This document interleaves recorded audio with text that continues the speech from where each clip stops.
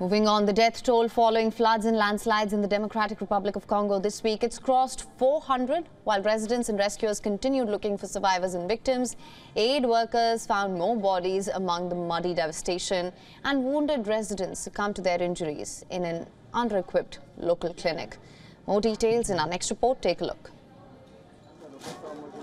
5 days after floods brought devastation to this village in Democratic Republic of Congo, and survivor Kaur Saroya is still searching for members of his family. They lived in the wooden annex in front here, but given that we haven't found them, we think they might be in my father's home. More than 5,500 people remain missing in this remote, mountainous area of South Kivu province. The floods tore through the riverside villages of Nyamukubi and Bushushu, flattening homes, destroying crops, and killing more than 400 people.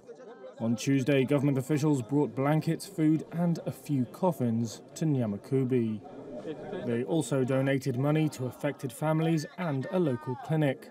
But the delegation did not visit Bushushu, where the death toll is believed to be higher.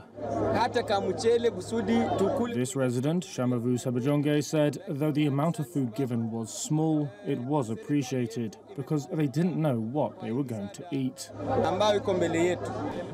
Congo's deadliest natural disaster in recent memory has highlighted the vulnerability of people to climate change in many parts of Africa.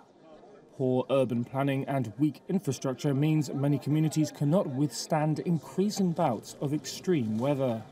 The Red Cross believes Congo's floods have left 8,000 people in need of assistance, but aid efforts have been hampered by a lack of access and resources.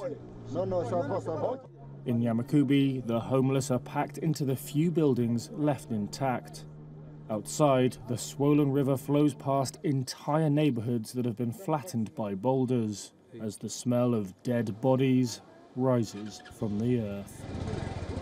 WION is now available in your country. Download the app now. Get all the news on the move.